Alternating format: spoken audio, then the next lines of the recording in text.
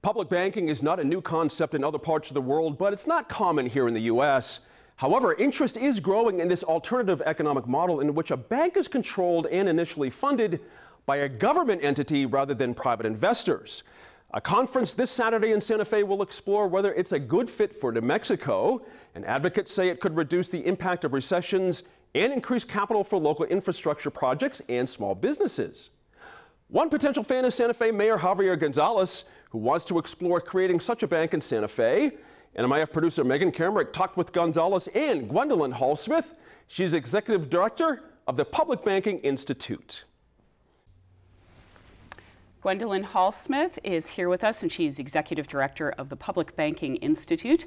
And Javier Gonzales is the mayor of Santa Fe. Thank you both for joining us to talk about this. Gwendolyn, let me start with you. The New York Times reported that at least 22 states are looking at this idea of a public bank. What is a public bank, and how does it differ from a private bank that we usually think of? Great, thanks. Great question, and thank you for having me.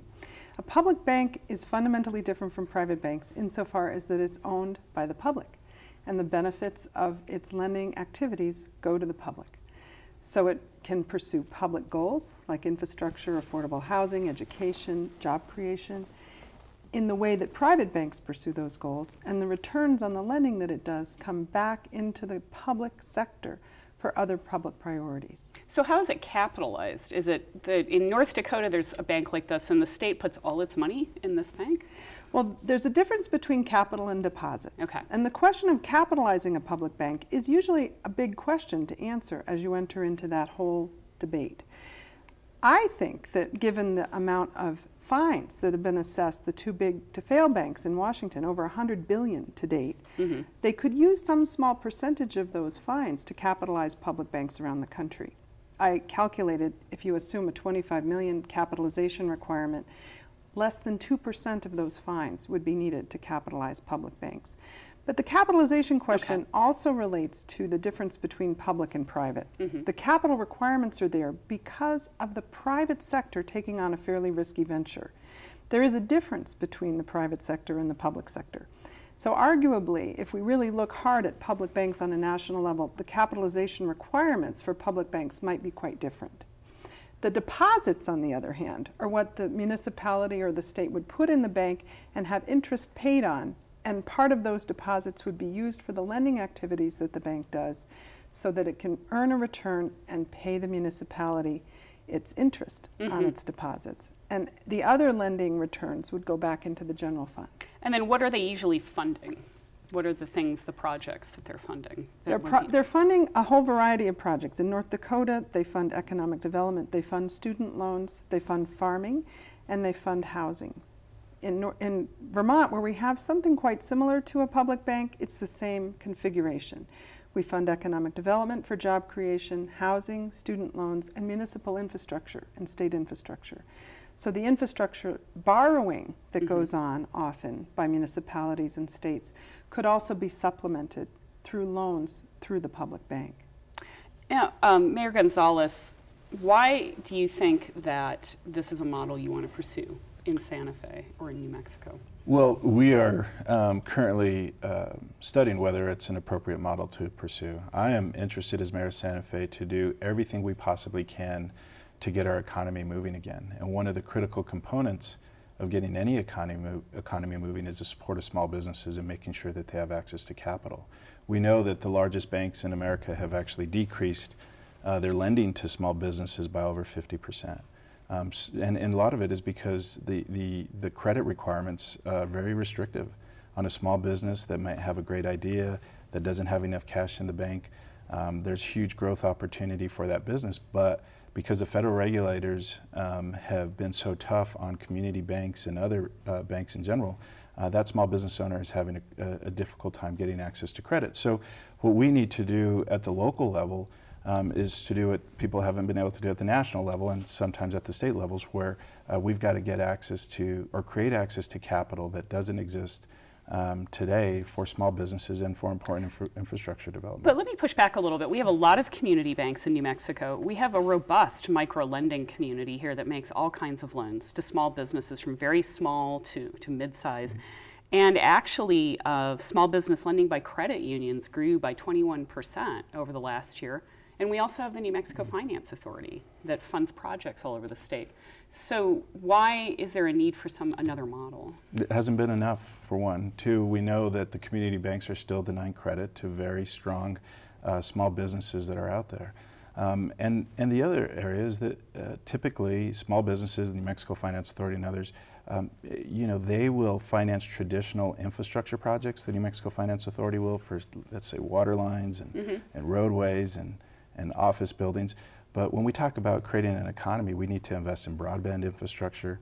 We need to talk about some of the structural issues that are affecting our communities, like early childhood development, the expansion of healthcare facilities in communities so that people can have access to good public health. Those are all areas that you can develop very strong business models around that capital would help, ultimately in the end, help them succeed. But today, it's very difficult. What we have at the local level is a pot of dreams out there that are difficult to achieve because access to capital has been tough. Now, what we're doing in Santa Fe, thanks to the help of many people, we are taking on a very methodical approach to this. We have issued a request for qualifications to industry experts in the banking side to talk to us about what's the feasibility to do this at the local level, what's the process, what's the risk to the taxpayers, how will it look ultimately at the end of the day so that taxpayers know that this bank is going to actually be governed as a bank and not as a political entity, much the way they see their city council govern city affairs. So, and I think that's an important distinction, that people believe that a public bank is going to fall under the auspice of a mayor and a city council, and that's not the case. If this actually comes to fruition, there will be some very strong guidelines and standards that are in place to assure that the public funds are properly protected, that there are federal guidelines that are going to be followed, and that is something that's important here, is that especially when you're starting a public bank and the feds participate in the development of that bank through putting cash in from the Federal Reserve, there are requirements that are in place that these public banks are going to have to follow like any other community bank. One final point to community banks. So I used to serve on a local community bank, and I understand the challenges that we have and the important role that they play, and they'll continue, and we need them to continue to play the important role. The establishment of a public bank, whether in Santa Fe or throughout New Mexico, I think adds a level of participation that community banks could count on to fund potentially high-risk loans that the feds would not deem creditworthy, if you will. So again, let's say that there's a business that's been in place for the last 5 years. They have a nice operating track record. They've got a growth strategy, but they haven't necessarily had the cash available on hand to cover a debt service requirement, or their debt ratios aren't where the banks need it to be to properly fund the loan. If you brought in a community bank to participate in that loan, or if you brought in, a public bank to participate in that loan with the community bank, there's a strong likelihood that that small business is going to get funded. That means good things for the community because their money is staying in the community, it's supporting a small business, there's a rate of return that's being earned that's a market rate, and we have a small business that's employing people and has an opportunity to truly grow. That is one of the likely scenarios that would occur with a public bank. Let me ask Gwendolyn, because what I'm hearing from Mayor Gonzales when I've read about public banks, it's reaching sectors like people can't get capital, they're unbanked, or projects. You know, we got into trouble not too long ago by having loose underwriting standards for lending money to people. So how do you ameliorate the risk with a public bank? Because maybe, you know, people can have great ideas, but sometimes they're not going to pay back a loan, and you have to be really cautious about that. So in what mechanisms are there in a public bank to protect against that? Are these FDIC insured institutions? Well, like the mayor was saying, the way public banks work in this country so far is through partnership with the local community banks. They don't actually do the retail lending themselves. The community banks do the lending and do the underwriting and make sure they meet all the standards.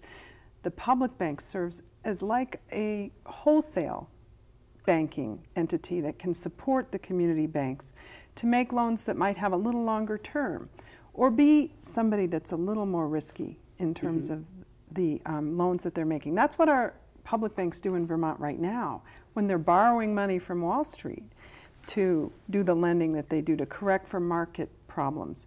They lend to people that need money over a little longer term than the banks are willing to take on, and they lend to startup businesses more often than the really big banks do.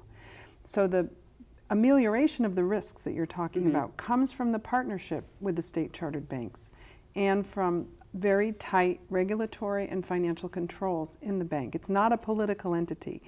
The politics come in when they set the goals for what the bank is trying to achieve. Okay. So in North Dakota, for example, they've decided that they want the bank to make more lenient student loans for doctors so that they have more doctors in North Dakota. Student lending could be an area where public banking could play a big role in making life easier on our student population than it is now.